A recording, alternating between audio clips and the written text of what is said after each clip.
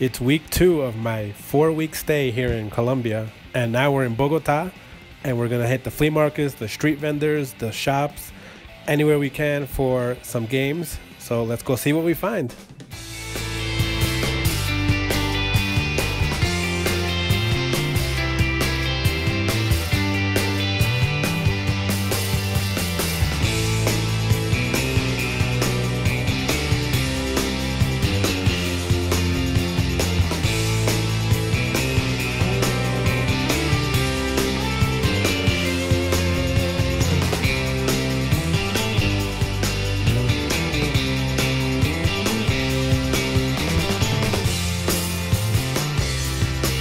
Hey guys, how's it going? Here we are once again, Bogota, Colombia. It's a beautiful Sunday morning.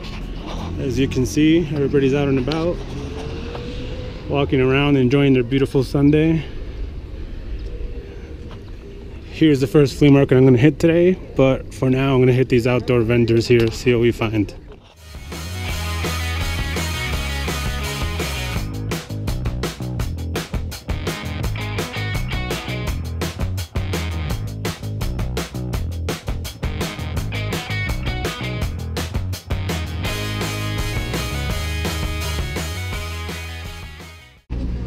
Had a little bit of overflow, but we're gonna hit the main market now. Nothing of interest there. But I'm gonna be I'm in Colombia for 4 weeks. So I just got to Bogota from Medellin. Medellin was beautiful. Check out my episode if you haven't. And we're gonna be in Bogota for the next 4 weeks. So that's I'm gonna be able to hit 3 Sundays here. So hopefully we'll get some good stuff. I'm going to use all my expertise on everything I know about.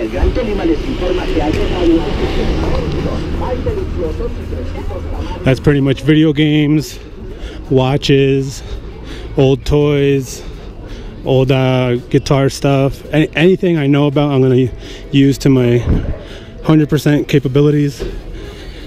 And hopefully we find some stuff in the next 4 weeks. So it's December in Bogota, and that means the holidays are coming up, so people do tend to come out more and sell more stuff. So hopefully we do find some great items. And I'm looking at everything this time, so I'm looking at toys and whatever I pretty much know a little bit about. So hopefully I can put it to good use, kind of like right now where I see some spoons. I always check spoons for the silver mark. I do see some marks on this. It says Meneses. Meneses is a silver company, which you know, they always have the marks on there. So I did pick up those 4 spoons because they are 0.925 silver. And if you know a little bit about silver, you know that's a good sign that it is an actual silver plated sterling silver spoon. So I'm gonna look those up at a later time and see what's up. Here's my first little Sony radio. I remember having this as a kid, I think, and yeah, it's probably a little valuable right now because it is a vintage toy, but too big for me to be carrying around at this moment. So I did pass on that.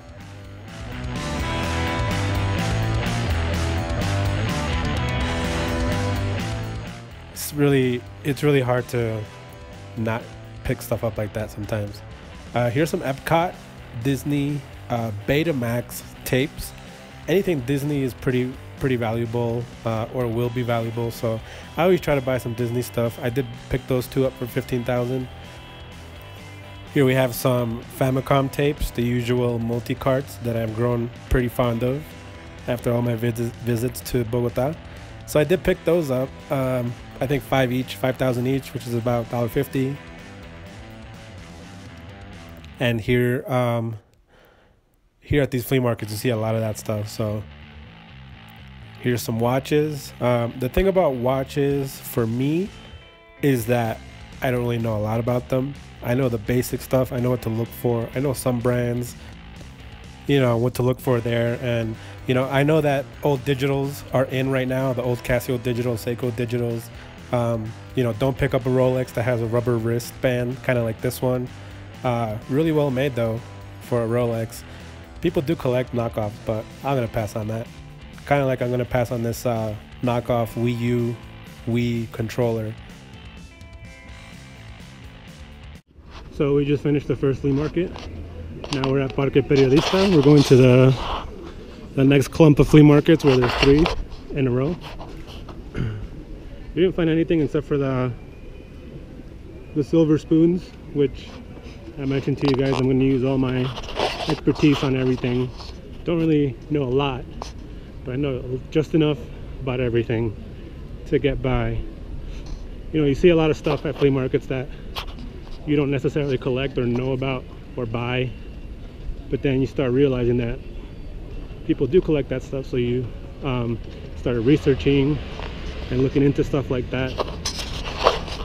So that's how I figured out you know, about watches and about silver, about gold, about old radios, old cameras, and things like that, old pens. And also from my old storage unit hunting days, I used to go to storage auctions, and I learned a lot through those days about the value of items. So it's pretty cool to have that knowledge and, you know, to finally put it to use. We're still looking for video games though. Haven't found anything except for a few knockoffs. So on to the next. Let's go.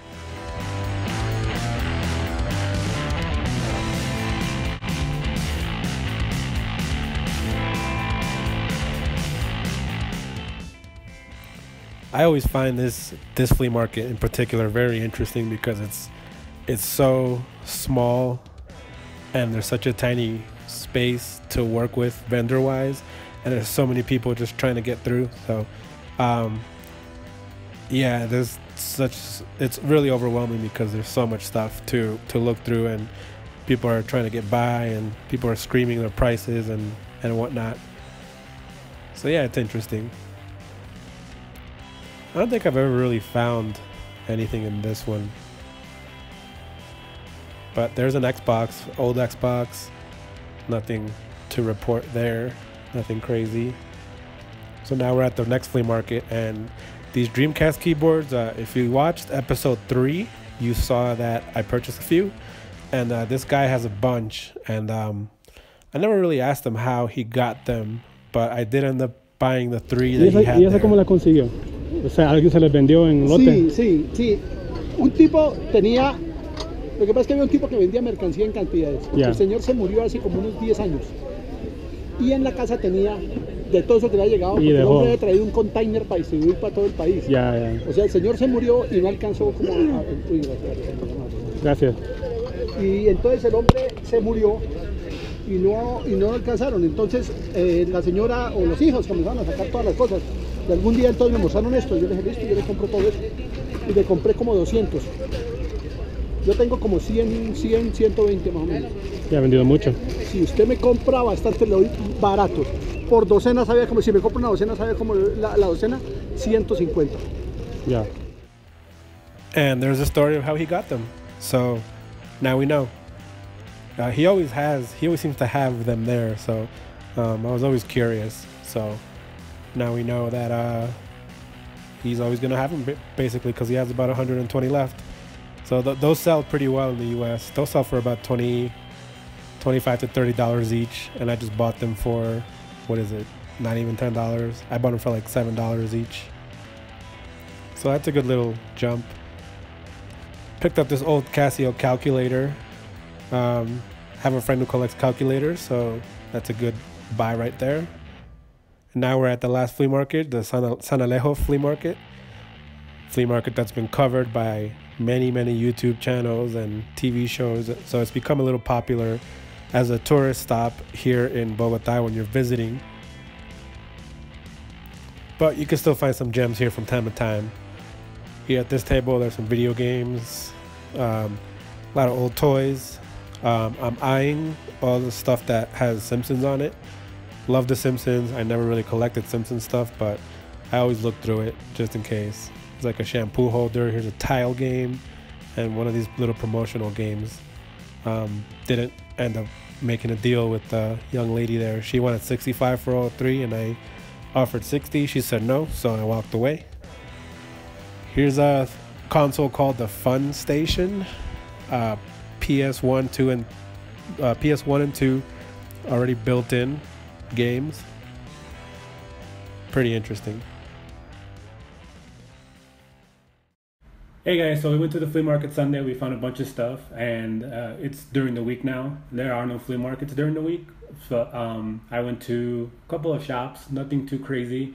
And yesterday I went to go buy an iPhone cable, which I needed, and I found a little mall with electronics and whatnot, and they ended up finding one little shop that had iPhone stuff in cases and whatnot, and then they had one controller and an Xbox. They had nothing to do with each other, but I ended up finding this Sega PlayStation 2 controller, which is really weird. I had never seen it before. First time I ever see it.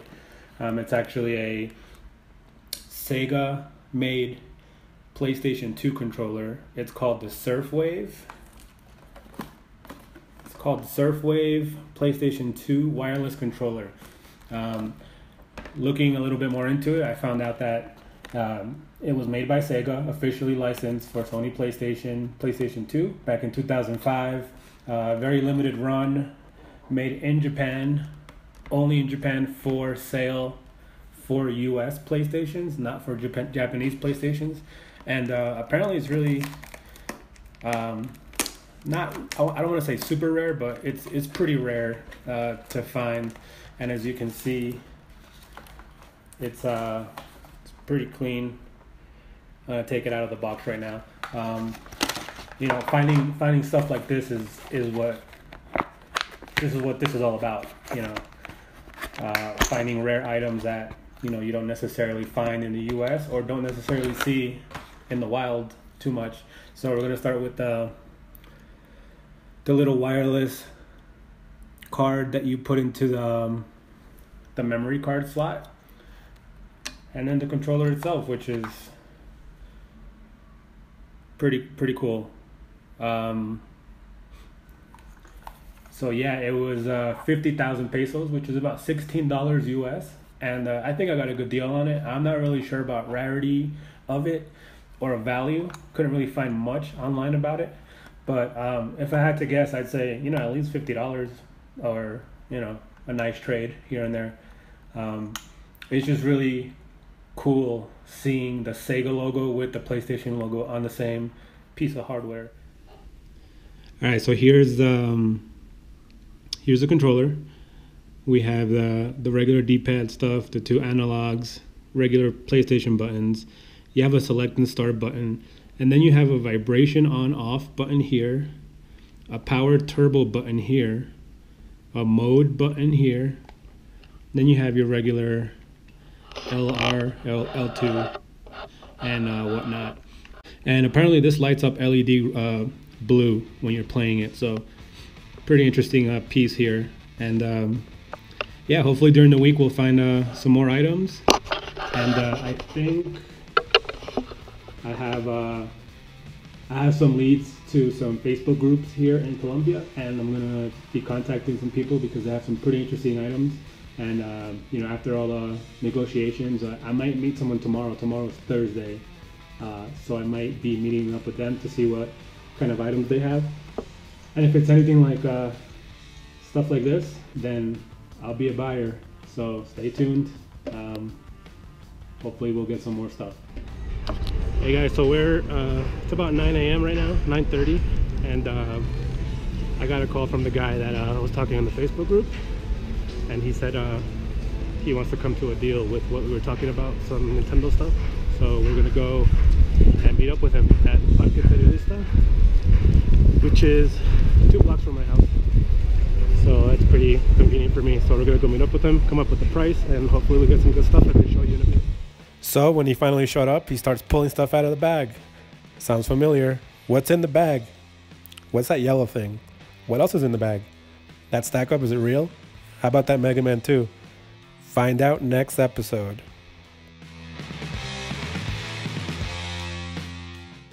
Make sure you subscribe below to get notifications about when I post the next episode.